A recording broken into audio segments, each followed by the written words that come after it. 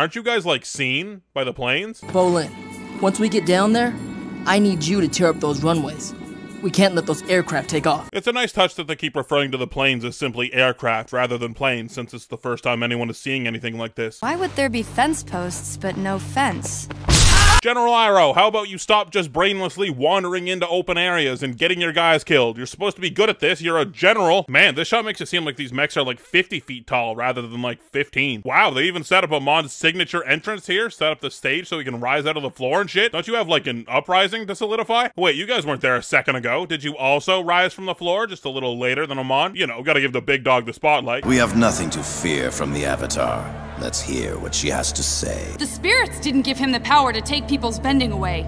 He uses blood bending to do it. Amon is a waterbender. So I know the plan was to go expose Amon as a waterbender in front of the rally, but like, bad plan, right? You are the epitome of this movement's enemy. You are the shining star of all benders, and you're just gonna make it so it's your word against all these radicalized people's leaders' word? How naive are you? In what world does this work? There's no way you can force him to waterbend. You got nothing. This was not as big of a gotcha moment as you thought. I can't believe you thought it was, honestly. Your family wasn't killed by a firebender. His father was Yakone. The scattered gasps are a little surprising, aren't they? Yakone was like 50 years ago now or something. If I'm living in the 1930s, I'm not sure that I would know about some gangster that lived in the 1880s. Then again, he might be some weird superpowered myth since he was so crazy. Also, you ever notice how Toph has 6 fingers on her hand in the shot? And his brother is Councilman Tarlock. Okay, I get that one. But I will show you the truth.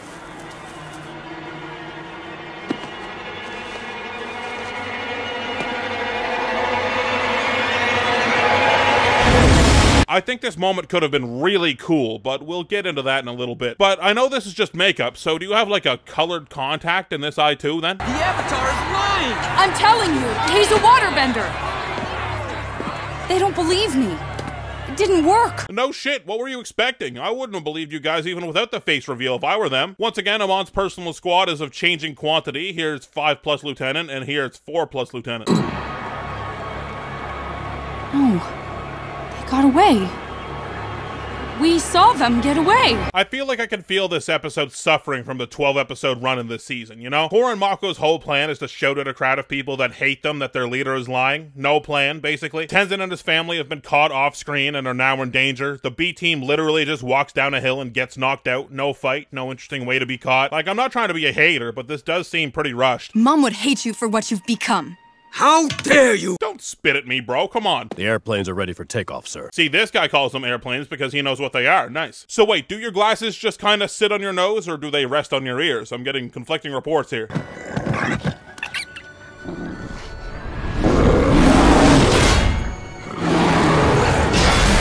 Oh, so this is how Iroh broke out of prison. He called in a favor from Naga. Yeah, okay.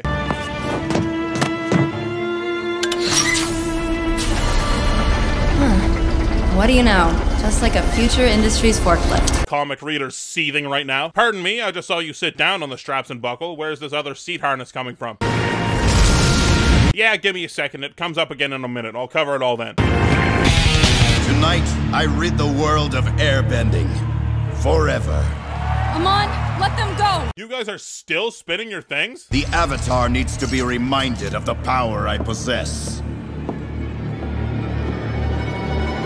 Whoa, that was like the quickest quick fire ever. That was like some high noon shit. Alright, so this looks pretty goofy first of all, but the thing with the magic system in the show is that when you start to open it up more, the logic gets weaker and weaker. The comics had a big problem with this. Like, Toph could run up walls, and Katara could fly, and Zuko could fly, and Aang could fly. And much like the one-hit kill moves, once your characters do them once, you start to wonder why don't they do them every time, right? So now this firebending wall run is unlocked for the rest of the show. That opens up the question of why didn't they use that in X situation from now on? Which, you know, you gotta be careful about that because those things will start to add up. General Iroh being able to, I know he only did it a little bit, but definitely non-combat enhanced fly opens up the idea of why don't other firebenders do that? And it helps that Iroh did it and he's never around, so maybe he's just fucking insane and he's the only one that can. But still, it's like, if you keep ungrounding the magic, eventually your audience is gonna turn on you and be like, well, wait, now hold on. It's like, you know how in Dragon Ball Z they were blowing up planets 30 years ago, and since then they've gotten 700 octillion times stronger? And it's hard to think, like, well, how come planets don't blow up when they, like, clip their nails or something? And everyone's just gotta be like, oh, well, you know. Where are Pema and the baby? In prison. I mean, I know it's kind of fucked up, but shouldn't Amon also bloodbend Rohan just to be sure? What? He's a villain. Don't look at me like that. Get them out of here. We'll create a diversion. Let's go get your mother and the baby. Prison break! Oh, hey, Amon.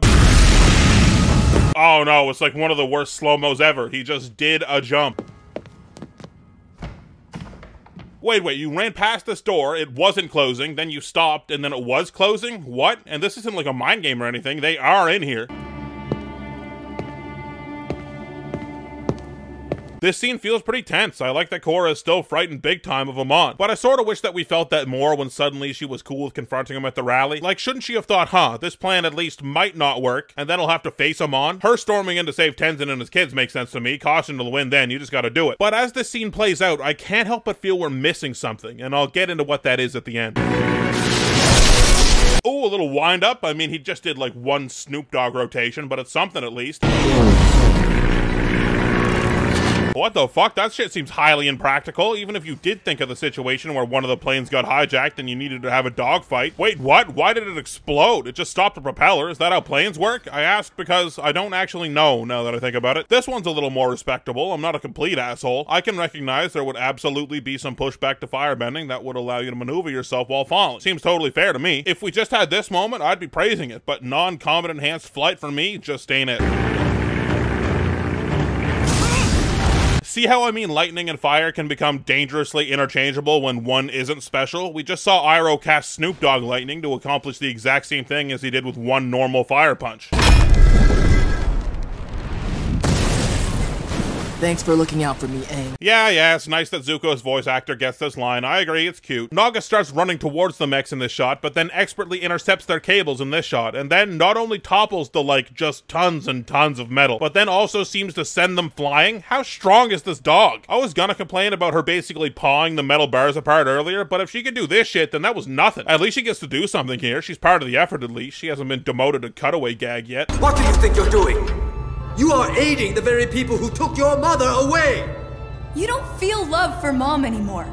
You're too full of hatred. I've become so numb. I now see there is no chance to save you! You got a big spitting problem when you talk, bro. No one likes that. I feel like it might be hard to clock here, but Asami rips off her dad's mech's arm. Do the forklifts also have a judo throw maneuver that rips off mech arms? Or you just freestyle that one? Finally, you are powerless. Right, so why didn't you do it in episode 4? You're saying finally, just so you could make a bunch of planes and mechs before the rest of the world comes in and stomps your movement to death anyway? This shit doesn't make any sense, man. You don't have the men, you don't have the material. Korra still becomes a martyr here, you just did it a few weeks later. Everything the Avatar said is true, isn't it? I just saw you bloodbend her. Really? Because if you just got here, all you see is me standing over 2 benders. That's normal protocol. They aren't being visibly bloodbent at all. You served me well, Lieutenant. Do we not usually have fingernails and close-up shots in this show? Oh no, we do. I had to go check. Your fingers look fucking weird, Amon.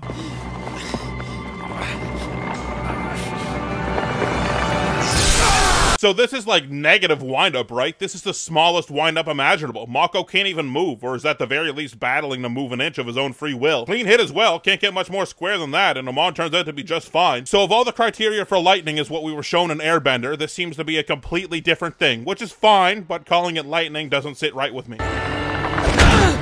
Yeah, hell yeah, why aren't you doing that literally all the time? That's all I would do with my life.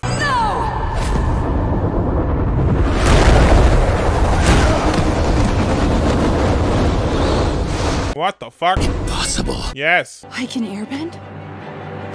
I can airbend! Why? This doesn't make any sense at all. Why can Korra airbend? Amon took her bending. Just because Korra couldn't blast air doesn't mean she wasn't an airbender. Like, just because Aang couldn't move a rock didn't mean he wasn't an earthbender. Aang was supposed to learn fire last, and he did that way before earthbending. It's not like he had to unlock them in order or something. The Avatar is intrinsically a bender of all 4 elements. They do not become a waterbender when they first bend water. They were always a waterbender. Just like Korra has always been an airbender, she just hasn't figured it out yet. Which means Amon should have taken taken it with any logic, right? Which, since Amon hasn't taken airbending from anyone before, leads me to conclude is, what, you missed? This doesn't make any damn sense. Korra throws multiple air punches here, which once again confuses me. It seems like she's trying to firebend, but is just getting airbending. But each time she throws two, but Amon has only hit once. Korra can be bloodbent by both Amon and Tarlok, which means they're both stronger than her, which is fine. Korra's the Avatar, but she's young, and Yakone could bend Aang. Doesn't bother me. But now, Korra, as only an airbender, can overpower Amon so much that she ignores him completely, raises her hands above her head, and delivers a very powerful air kick. She's not even a waterbender at all anymore. How was she able to do this? She was just very determined or something? She wasn't as determined to not have her bending taken away? What's going on? Did you see what happened? Who was that?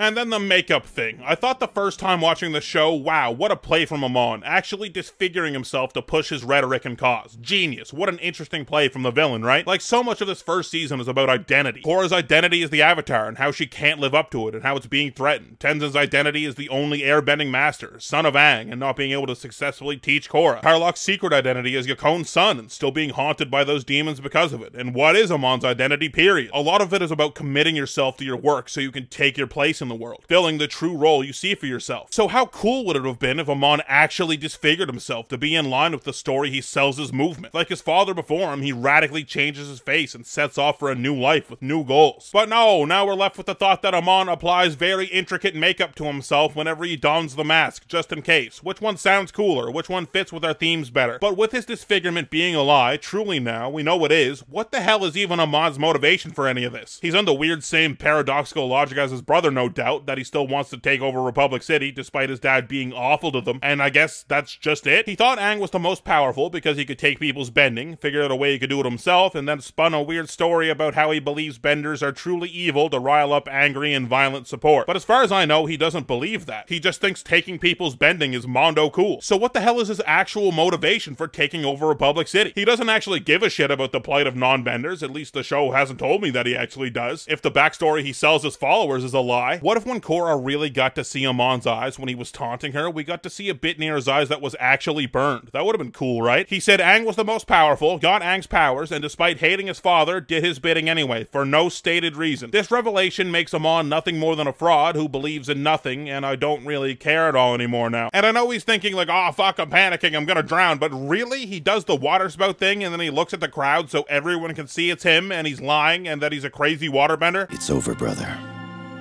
I'm sorry for what I had to do to you. Our father set us on this path. Fate caused us to collide. I don't get it. Like, I seriously just don't get it. Like, have I just spaced on an enormously important motivation for each of these guys each and every time I've watched this show? Why do you care about Yakone's plans for you decades after his death when you both hated the guy? That is seriously, the both of you, your only motivation for wanting to take over the city? I can't believe Amon got you too. Hey, at least you unlocked your airbending. Unlocked? Are they really trying to sell me the idea she wasn't physically an airbender before she did it for the first time? That sentence isn't even logically consistent within itself. Yay! Uncle Boomy's here! You ever think about how they thought this was only going to be one season, so they made Boomy this weirdo wild man to play off his namesake, and then they just had to characterize him like that going forward? It will be just like the good old days. So this moment is, like, dark. Yeah, kind of gives you, like, a pit in your stomach the first time you see it. Like, wow, they just did that? They got away with that? That's crazy. And it is. But the shock feels more like, wow, they just did that in The Legend of Korra, and not like, wow, I can't believe Tarlok just did that. Like, when you think about how little we know about these two, how weird their motivations were, does this really add up to an oh my god moment? I don't think so. It's macabre, absolutely, and the imagery is cool, but I don't think I know about these guys who were absolutely just villains with unknowable motivations, or at the very least, illogical motivations. Like, I guess Tarlok's pursuit of Republic City was his whole life, so him doing this might make sense. But this feels like another moment in the show where it's trying to be mature and dark, but it hasn't done the legwork to make me care about how mature it's trying to be.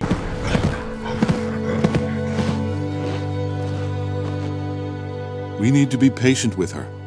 It will take time for her to accept what has happened. This finale episode is just filled with moments I have to go on and on about, so here's another. There was at least some discourse online at some point, I don't know if it's still alive at all, about how this scene is supposed to hint at Korra just wanting to throw herself from this cliff and end it all. And to me, reading that, I was like, Jesus Christ, what? Where the hell are you getting that? But if you really wanted to be a fancy pants, fucking asterisk, pushes glasses up, asterisk kind of guy about it, I could see the argument in that Korra is very sad right now. It's contextualized by the scene that just happened, with Tarlok doing the same thing and Amon's single tear, and then Korra's single tear falling off the cliff. I'm just gonna say it, in the worst slow motion of the season. It's literally slow motion for melodrama, which is crazy. I guess with all that, I could see where you're coming from. All that being said, I never really got that vibe at all from this scene. Korra's upset and wants to be alone. We literally see her sit at cliff's edges when she's upset and wants to be alone multiple times before this. She's our main character, and we've had 30 seconds of her being sad about this. I think we need a little more than that to start thinking of extremes like that. Not now, Tenzin. I just want to be left alone.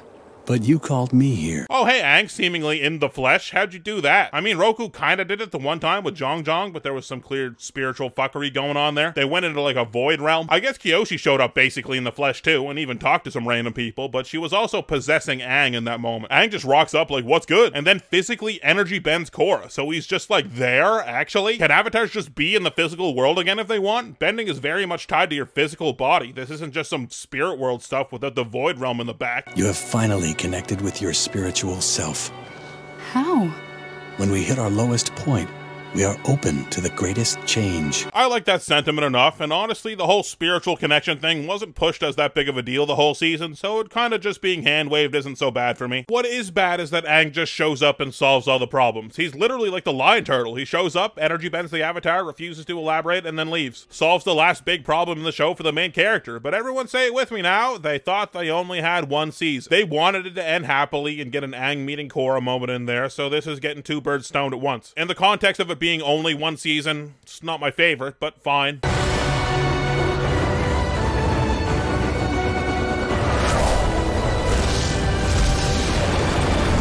Korra's avatar demonstration is pretty cool too. For both Roku and Aang, we got a moment where they show their mastery over all four elements in rapid succession, and I think this is a pretty cool way to do it for Korra. I love you too. Shut the fuck up. I don't want to repeat myself more because I've already said everything about Maka and Korra's relationship 5 times at this point. I don't believe it, I don't think it was written well at all, and I don't know why these two like each other.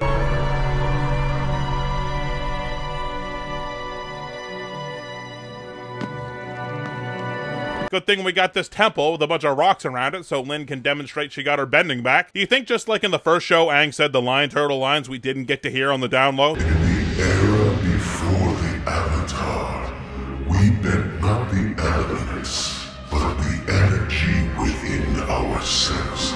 The audience just didn't get to hear again, so Korra would understand energy bending. And we zoom out. That's it. That was going to be all of Korra. Okay, it's going to be a long outro because, man, there's a lot to say. Let's tackle the episode first. The episode needs to get so much done in so little time, it's a little crazy. This episode on its own isn't at fault for being so rushed. It's that we never got around to doing anything with the plot until over halfway through. For how much this episode had to do, it's not bad, but it is clunky and rushed. So much of the show's own internal logic just gets thrown out the window, and you ever notice that we don't even really get a big fight? The closest thing we get to it is fucking Gundam over here. And you really can't with Amon because they wrote themselves into a corner with him being able to just stop and kill anyone he wants with his mind. A corner which they wrote themselves out of by saying, well, no, actually this time she's allowed to do an air kick for no reason. That's how Amon loses. The rules just turn off. And like, Tenzin and his kids are in trouble for 90 seconds and then they get saved and then they just run off. Next time we see them, they're in the South Pole. More of the time code is dedicated to Asami and Bolin beating Hiroshi and this nothing character that showed up 2 episodes ago jumping around on planes than we get to defeating Amon. That should probably take some precedence, right? Nothing in this episode seems like it's given the appropriate amount of time, and for that, I think it's a pretty weak finale. But alright, what about season 1 as a whole? Well, this is where the chickens have come home to roost, because now all of those moments where they thought they only had one season all have to add up to something on their own. It's a double-edged sword. So, does season 1 of Korra hold up on its own? I think, as a show, you know, it's pretty entertaining. The ideas and world and action can carry it to that level at least. But in the face of the previous show, Avatar: The Last Airbender, I don't think it matches up. I think that when I say the first season of Airbender is the weakest, most people would agree with that. Season 1 is good and all, but once again, it doesn't match up to the crazy highs that Season 2 and 3 hit. I think about 99% of people would agree with me on that. So I think it would be fair to compare the first season of each show, since they share that fact. And yes, it's not lost on me that 20 is a bigger number than 12. Airbender had more time, and it will benefit from that. But I think we can all agree, academically, 12 episodes should be plenty of time to make a strong season. Korra was trying to be a very different show, and it accomplished that at the very least. Our story is much more centralized in one location, so you would think you'd really get to know that location well and the characters that live in it, right? But I think that works against the show. In Airbender, our characters are challenged in new ways almost every episode, and through those struggles, we learn about them, and they learn about each other, and everyone learns about the world. It's a wonderful little recipe. But we don't have those luxuries in Korra. The early 1900s backdrop and culture rapidly falls into the background and becomes an afterthought after the first few episodes. And Republic City feels weird and empty, and we don't get to see any of her culture, which was a big part of what made Airbender endearing. We got to see this living and fleshed out world in new places every episode. But here, we're given largely one problem to deal with on a static location that gets less and less visually interesting as we get accustomed to it. Don't get me wrong, I don't need it to be exactly like Airbender, but you have to at least make an effort to keep me interested in the setting if you're going to change the formula from that to this. But where I think the first season of Korra really stumbles is its character development. Let's start with Korra. At the start, Korra is a brash, egotistical, impulsive, headstrong girl who thinks she can take on the world, and is very quickly frightened of Amon. That's where she starts, but where does she end? She feels exactly the same. She doesn't act out as much now, because the show doesn't give her as many opportunities, but she still feels like she would. These qualities are never challenged, and Korra never struggles because of them, and because of that, there's no reason for her to change. Meanwhile, Aang's whole life is turned upside down. He just wants to be a normal kid, but he travels the world, and he sees that everyone is suffering, and that suffering, at least in part, is his fault, or at least that's the way he sees it. He doesn't get to be a carefree kid because he has this duty. Like, just listen to where Aang starts the season. Why didn't you tell us you were the Avatar?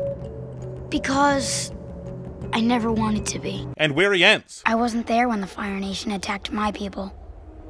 I'm gonna make a difference this time. And you know why he feels that way. Another point, Korra doesn't overcome any mental hurdle to airbend, she just does it out of desperation, which is cool on a surface level, but much less meaningful than growing as a person and seeing things from a new view to learn how to bend an element. And yes, I know Aang got waterbending right away. That's not the point I'm making. When Aang struggled with an element, it was because he had to grow as a person. That's cool. Tie your character's magical growth into them maturing into their role as the Avatar. Seems pretty genius. And her fear of Amon too. Remember that when I said I would get back to that like 10 minutes ago or something? She never even gets to overcome that. She cowers in fear from him right up until the point where her bending is taken, and then all the rules turn off and she sends him flying. That's not overcoming your fear. That's more like flailing for your life, and I guess the planets just aligned, or Amon got distracted or something. He started thinking about dinner. And even her final tribulation in the 11th hour, Aang just shows up and turns her bending back on. I didn't go on much of a journey with this character. She started the show as very capable with a very certain attitude, and she ends the show as very capable with the exact same attitude. I remind you, this was all they thought they had. They thought this was it, and every time I think about it, I just find myself thinking they didn't do anything with her. Alright, what about our other characters? Mako and Bolin, certainly our most secondary of characters, are similarly stale in their growth. Bolin doesn't change at all because he never gets any spotlight of his own at all, and Mako's only change over the whole show is that he starts liking Korra, and you already know that I think that wasn't executed very well at all. Back to Airbender, Katara grows in confidence like tenfold, and you get to see her waterbending perfect over the course of the season. Sokka goes from this weird sexist douchebag guy who thinks he's a great leader and thinker with a very narrow view of the world to much more chill, accepting, and someone who's actually on his way to becoming the things he thought he once was. These stories are fun to follow because they're not just stories, they're these characters' stories. But not every character needs an arc to be interesting and a great addition to a show. Like, look at Iroh. He's fucking everyone's favorite, but he doesn't do much changing at all over the show. We just find out he doesn't really care for the Fire Nation all that much. And that's where Tenzin would come in. Tenzin fills sort of the same role and is pretty likable overall. It's just a shame he doesn't get a lot to do most of the time, but overall, I don't think he's so bad. Asami is purely ornamental, basically. She's a nothing character at this point. She's involved in the plot, don't get me wrong, but she's mostly just there to drive it sometimes, both metaphorically and literally. And then there's like Lin, I guess. Lin's cool. I like Lin. So from all angles, from storytelling to setting to character, I think season 1 of Korra as a whole is kind of lacking, even when put up against season 1 of Airbender. It's still a good show overall, don't get it twisted, but when stacked up to its predecessor, I can start to see some holes. Maybe if Korra had the extra 8 episodes, I'd be singing a different tune, but we don't live in that world, and that's how I feel. Page your chat outs if you want to see the next 2 episodes of Overanalyzing Korra. Korra ahead of the YouTube releases. You can support me on Patreon for just a few bucks. Link, as always, is in the description below the video. Biggest shoutouts of all go to my top patrons, Aurora, who much like Jupiter has a strange, never-ending red-tinted storm system. Catch Adorable, who exorcised the demon from their own body by beating them with Tetris. Jean Cree, who made a sand Fort Knox, complete with sand barbed wire, sand military police, sand everything. Jacob 1908, who actually does win all those iPhones and thousands of dollars and shit you see on scam ads. Lemon, who can feel underground water veins by placing their hand on the ground and raising one eyebrow really high. Omega Fighter, who had two completely separate musicals made about him at the same time, one in Japan and one in Brazil. Sean Martin, who found a perfectly preserved fossilized version of himself. He's still not really sure what it means, but it is a lovely talking piece to put in the living room. Tater of Tots, who created slow sand. It actually pushes you into the air, weirdly. Thiago Nascimento, who did a Karate Kid style crane kick to stop a break and entering at a local 7-Eleven. And William Fisher, who found a way to leave Yelp reviews for anything he wants, so now Elon is thinking twice about going to Mars since it only has a 3-star rating. And of course my other fuck you money patrons, Der 50 Kobold, Keep to Yourself, Kier Walsh, Leferg 13, Nicholas Photography, Queen Talia the Graceful, Roman J. Kopp, Stephanie Riches, The Former Meaning of Life, The 1am Party, Thomas Lodenbach, Whitrow, and Jean Wei Fu. And my god overanalyzers, Two Boots Are Beat, 9Y2Y, A Moss-Covered Raccoon, Ethereal Catnip, Alan Garvin, Andrew Watchett, Austin Gallup, Black Smeem, Blue Food, Bob Deff, Chandler Crump, Kobe Smith, Connor Gallery, Dead Rat Fiasco, Deathly Healer, Dizzy Payne, Dr. Xerox, Dominic Saint, Donut, Distent, Emma Not Emma, Aaron Grace, Gianluca Leandro Magi, JL, Jada Jones, Jackson, John Ajaka, Justin Fletchall, Kai D, Kelly, Lord of Mordor, Mac, Mark Rethy, Medium D Speaks, Michael Fellon, Mighty Virus, Nick, Nicholas Abbott, Peter Bayron, Potato Scream, Reese, Rocket Mist, Ryan Gregorikos, Ryan Maxwell, Samuel Vanderplatt, Sean Flowers, Spicy Ketchup, Super Snipper, The Long and Short of It, Thiefy Mole, Thomas Graff, Turp Bobs, Werner, Victoria the Queen, and some sort of bear face. Next up, who knows?